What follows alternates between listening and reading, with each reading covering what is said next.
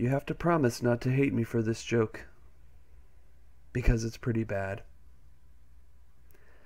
How many tickles does it take to make an octopus laugh? 10 tickles. Boom!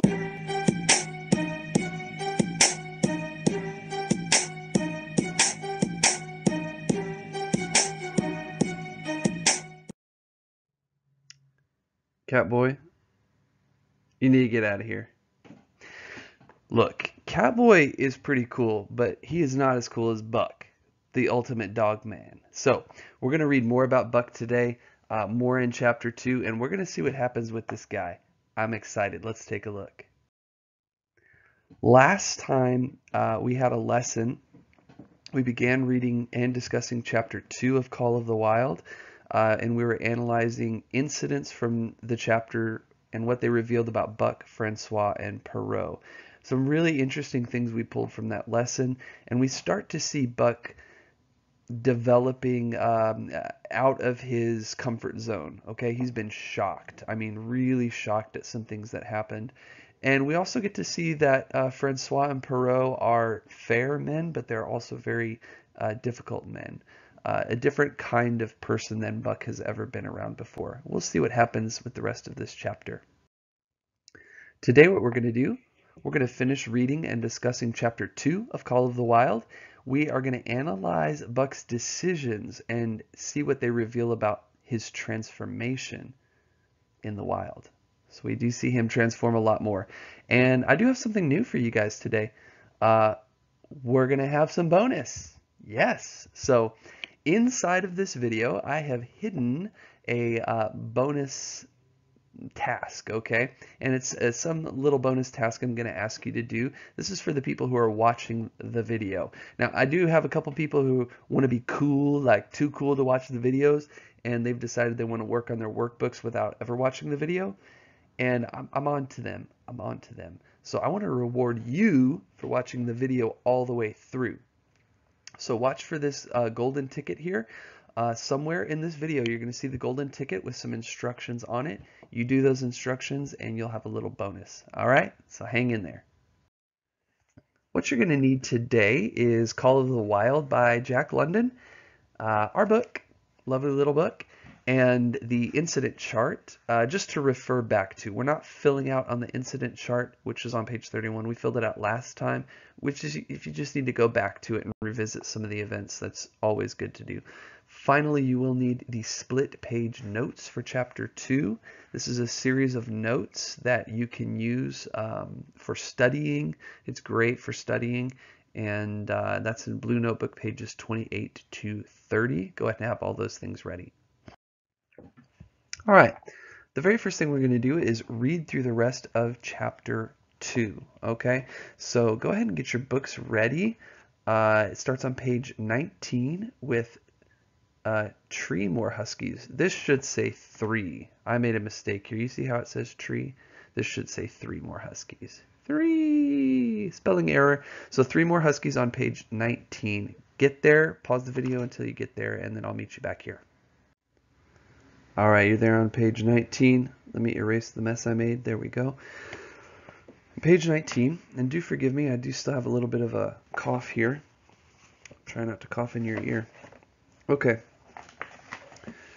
So what had just happened is Buck was shocked about the death of a fellow dog, and Francois figures out that Buck is really a great dog after all, after he pulls for a little while. So let's pick it up there on page 19 near the bottom.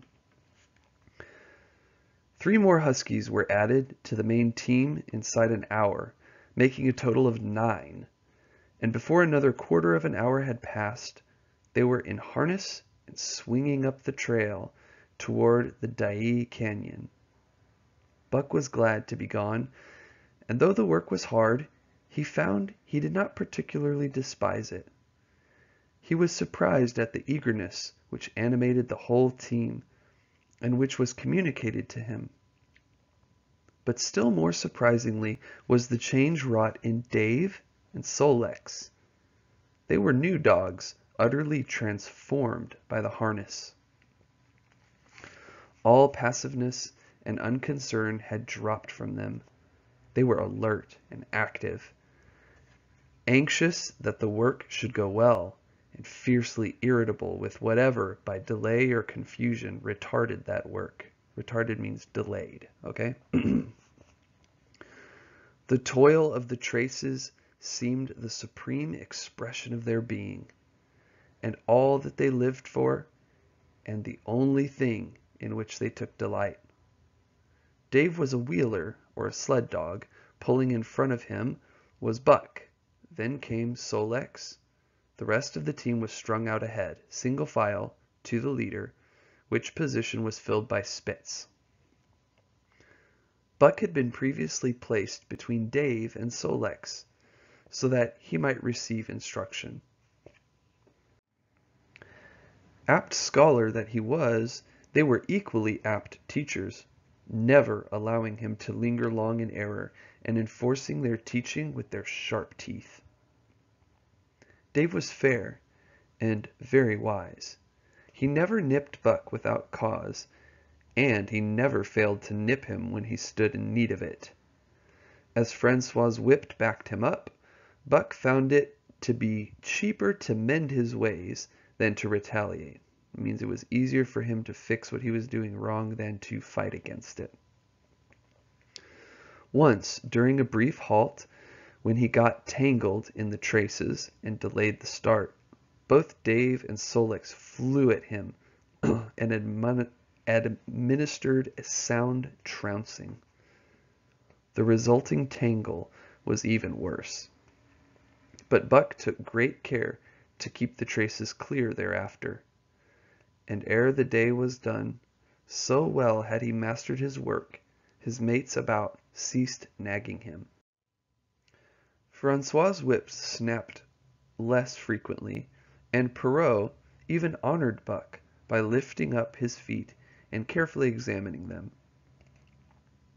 It was a hard day's run up the canyon, through sheep camp, past the scales and the timber line, across glaciers and snowdrifts hundreds of feet deep, and over the great Chilcoot Divide, which stands between the salt water and the fresh and guards forbiddingly the sad and lonely north. They made good time down the chain of lakes which fills the craters of extinct volcanoes, and late that night pulled into the huge camp at the head of Lake Bennett, where thousands of gold seekers were building up boats against the breakup of the ice in the spring. Buck made his hole in the snow and slept the sleep of the exhausted just, but all too early was routed out in the cold darkness and harnessed with his mates to the sled. That day they made 40 miles, the trail being packed, but the next day, and for many days to follow, they broke their own trail, worked harder, and made poorer time. As a rule, Perrault traveled ahead of the team, packing the snow with webbed shoes to make it easier for them. Francois, guiding the sled at the gee pole, sometimes exchanged places with him, but not often. Perrault was in a hurry, and he prided himself on his knowledge of ice, which knowledge was indispensable, for the fall ice was very thin, and where there was swift water, there was no ice at all.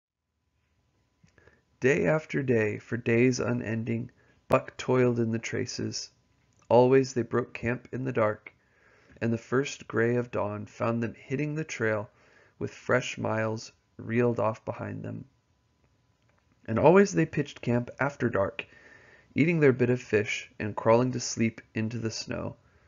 Buck was ravenous. That means incredibly, ridiculously hungry. Buck was ravenous. The pound and a half of sun-dried salmon, which was his ration for each day, seemed to go nowhere. He never had enough, and suffered from perpetual hunger pangs. Yet the other dogs, because they weighed less and were born to the life, received a pound only of the fish and managed to keep in good condition. He swiftly lost the fastidiousness or pickiness of which his let me start that line over again. He swiftly lost the fastidiousness which had characterized his old life. A dainty eater, he found that his mates, finishing first, robbed him of his unfinished ration. There was no defending it. While he was fighting off 2 or 3, it was disappearing down the throats of the others. To remedy this, he ate as fast as they, and so greatly did hunger compel him, he was not above taking what did not belong to him. He watched and learned. When he saw Pike, one of the new dogs, a clever malingerer and thief, slyly steal a slice of bacon when Perrault's back was turned, he duplicated the performance the following day, getting away with a whole chunk. A great uproar was raised, but he was unsuspected, while Dub, an awkward blunderer who was always getting caught, was punished for Buck's misdeed. The first theft marked Buck as fit to survive in the hostile Northland environment. It marked his adaptability, his capacity to adjust himself to changing conditions, the lack of which would have meant swift and terrible death. It marked further the decay or going to pieces of his moral nature, a vain thing and a handicap in the ruthless struggle for existence. Let's push pause for a second. I want to explain what's going on here. At the beginning of this paragraph, it says that the theft marked his fitness to live in the hostile Northland. There's this thing in evolution. Again, I'm not teaching you to believe or not believe in evolution, but as a theory, this is what they say, is that Darwin said that the fit survive, right? Fit means you're able to do something. So those who are able to survive will survive, and those who aren't able to survive will die. Pretty easy logic, right? And so the idea of being in the wild, it's like if you can't eat fast, you don't get enough food, you die. So the slow-eating dogs were the ones that were dying off. Dogs that were selfish and fierce and mean, they would get all the food. Therefore, they would survive. So the only dogs you have left in the Northland are what? Right. Mean, hostile, aggressive dogs. So this line about Buck being fit, him thieving, and it's showing that he's fit, it's all about he's becoming an animal of that land. And then it says also that it marked further the decay or going to pieces of his moral nature. So morality, the idea of like right and wrong, his ideas of right and wrong are falling apart. Okay, this is where we can see Jack London maybe is a little bit of a nature faker, because honestly, dogs don't seem to worry too much about morals, like what's right and wrong. Look, a dog is going to sniff its butt. Like, it's not worried about right and wrong. And here we see Buck he's aware of like, oh, I shouldn't be thieving things, but now he realizes I don't care. That's the only way I'm going to eat. I'm going to thieve as much as I can. So this environment is doing some very different things to him. Let's pick it up again about in the middle of the paragraph where it says it was all well enough. Pause if you need to get there, in the middle of that paragraph in the center of the page. It was all well enough in the Southland under the law of love and fellowship to respect private property and personal feelings, but in the Northland, under the law of club and fang, whoso took such things into account was a fool. And insofar as he observed them, he would fail to prosper. Right? So those dogs who respect personal property and respect people's feelings, those dogs are foolish in the Northland. Next paragraph. Not that Buck reasoned it out. He was fit, that was all. And unconsciously he accommodated himself to the new mode of life. All his days, no matter what the odds, he had never run from a fight. But the club of the man in the red sweater had beaten into him a more fundamental and primitive code. civilized. He could have died for a moral consideration, say the defense of the Judge Miller's riding whip. But the completeness of his de-civilization was now evidenced by his ability to flee from the defense of a moral consideration and so save his hide. Right? So he's saying it's evident that he's changing because he doesn't care about the moral considerations. He's like, I'm going to do whatever it takes to get what I need to survive. So it's showing that he's changing. That's what that sentence means. Last sentence on the page. He did not steal for the joy of it, but because the clamor of his stomach. He did not rob openly, but stole secretly and cunningly, out of respect for club and fang. In short, the things he did were done because it was easier to do them than not to do them. His development, or retrogression, was rapid. This word retrogression, retro means behind, okay? And we think of progress, means going forward, pro meaning good, so forward, good things progressing. Retrogression, he's saying moving backwards or moving negatively backwards.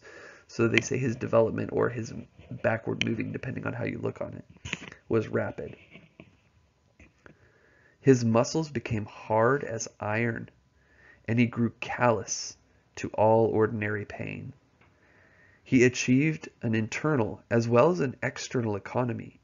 He could eat anything, no matter how loathsome or indigestible, and once eaten, the juices of his stomach extracted the least particle of nutrient, and his blood carried it to the farthest reaches of his body, building it into the toughest and stoutest of tissues. Sight and scent became remarkably keen, while his hearing developed such acuteness that in his sleep he heard the faintest sound and knew whether it heralded peace or peril. He learned to bite the ice out with his teeth when it collected between his toes, and when he was thirsty and there was a thick scum of ice over the water hole, he would break it by rearing and striking it with stiff forelegs. His most conspicuous trait was an ability to scent the wind and forecast it a night in advance. No matter how breathless the air when he dug his nest by tree or bank, the wind that later blew inevitably found him to leeward, sheltering and snug. So this is saying that he was able to predict where the wind would be the next night, and he would dig his hole so that the wind would blow over him instead of blowing down into the hole. He would build it so it would the wind would jump over. So he's getting in touch with nature. Next paragraph. And not only did he learn by experience, but instincts long dead became alive again. The domesticated generations fell from him. In vague ways he remembered back to the youth of the breed, to the time the wild dogs ranged in packs through the primeval forest and killed their meat as they ran it down. Push pause. That word primeval forest, that's another word. It's like we looked at the word primordial. We've also looked at the word primitive. And it's that same prefix prim, meaning primary or first things. So continuing with, it was no task. It was no task for him to learn to fight with cut and slash and the quick wolf's snap. In this manner had fought forgotten ancestors. They quickened the old life within him, and the old tricks which they had stamped into the heredity of the breed were his tricks. They came to him without effort or discovery, as though they had been his always. And when, on the still cold nights, he pointed his nose at a star and howled long and wolf-like, it was his ancestors, dead and dust, pointing nose at star and howling down through the centuries and through him. And his cadences were their cadences, the cadences which voiced their woe, and what to them was the meaning of the stillness and the cold and dark. Thus, as a token of what a puppet thing life is, the ancient song surged through him, and he came into his own again. And he came because men had found a yellow metal in the north, and because Manuel was a gardener's helper, whose wages did not lap over the needs of his wife and the diverse small copies of himself. Well done. All right, great job getting through that. Let's look at one of these particularly interesting passages of change, because again, we're looking at Buck's character and how he changes. Let's look at this passage together. It's on the bottom of page 21. It's the last paragraph on page 21. Pause it to get there. Okay, it's also up here on the slide. And let's read through it and let's think about the way Buck has changed. How does this show Buck changing? Let's read it together. He swiftly lost the fastidiousness which had characterized his old life. Again, fastidiousness means pickiness. A dainty eater, he found that his mates finishing first robbed him of his unfinished ration. There was no defending it. While he was fighting off 2 or 3, it was disappearing down the throats of the others. To remedy this, he ate as fast as they, and so greatly did hunger compel him. He was not above taking what did not belong to him. He watched and learned. When he saw Pike, one of the new dogs, a clever malingerer and thief, slyly steal a slice of bacon when Perrault's back was turned, he duplicated the performance the following day, getting away with the whole chunk. A great uproar was raised, but he was unsuspected, while Dub, an awkward blunderer who was always getting caught, was punished for Buck's misdeed. Let's look at this word right here. This is a great word. Dainty. A dainty eater. Man, I'm not going to make you look up the word dainty, but you should. You really should look up dainty. When Buck here is described as a dainty eater, it's pretty funny. Dainty is kind of this word like I have, you guys know I have 4 daughters.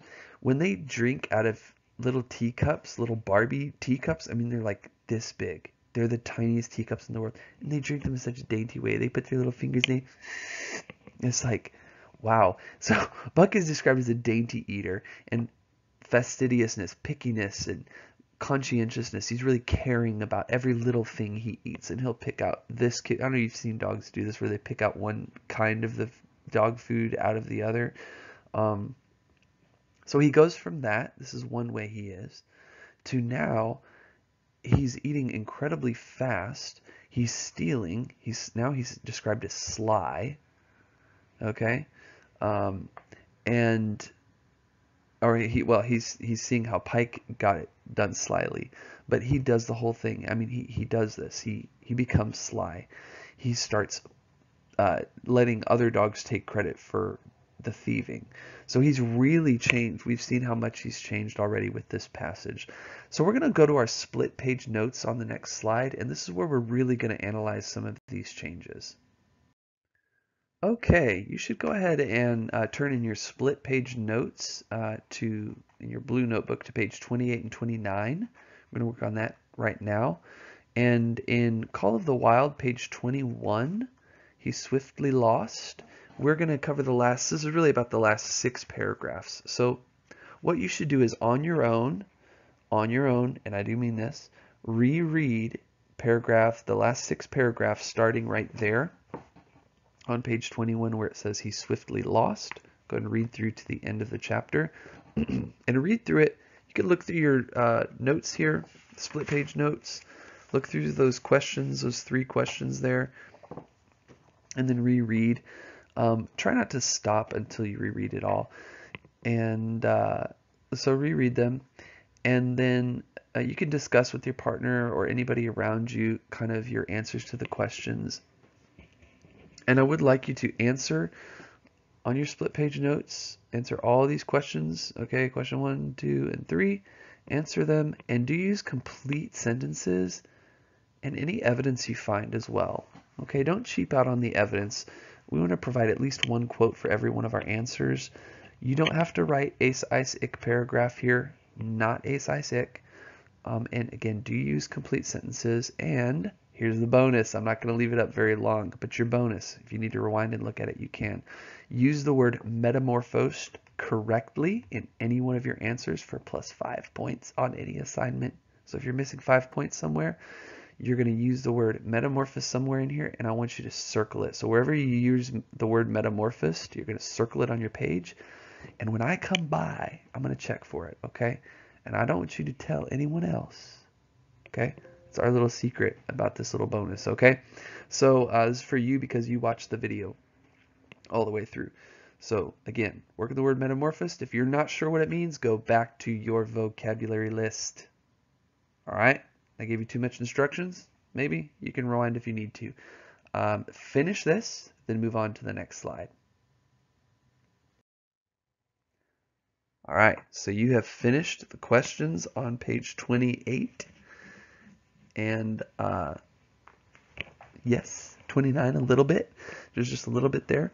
And right now what we're going to do is look at page 29 and 30 and answering this question. It says in chapter 2, Buck has both developed and regressed, like progress moves forward, regression moves backwards. So it says he's regressed. He's gone backwards in some ways as he joins the law of Club and Fang. Identify one decision that Buck makes in chapter 2 and explain how it reveals both his development and his regression. Ace, ice, ick. Yes, you know it. This is an ace, ice, ick. Ace, ice. And it's the worst. What? Ice, e, ick. Oh my lord of dogs. It's ugly, but you know, I'm trying to write with my fingertip here. All right, this is going to be an ace, ice, ick paragraph. You need 2 pieces of evidence. That's right, 2. And if you're smart about it, it says identify one decision. Okay, so this is a really good assertion, right? You can clearly answer this by listing one thing and 2 pieces of evidence. How it reveals both development, so a positive move for him, and regression, a move toward the past or something he's lost. So something he's gained, something he's lost. So an evidence for this one be a good idea, right? An evidence for this one and an evidence for this one. That's 2 pieces of evidence. Easy. Ace, ice, ick paragraph. Get to it. All right, you are done with that ace, ice, ick paragraph. In this lesson, you finished reading and discussing chapter 2 of Call of the Wild. You analyzed decisions that Buck made and what they revealed about his character and transformation in the wild. You guys did awesome. Say goodbye to Catboy.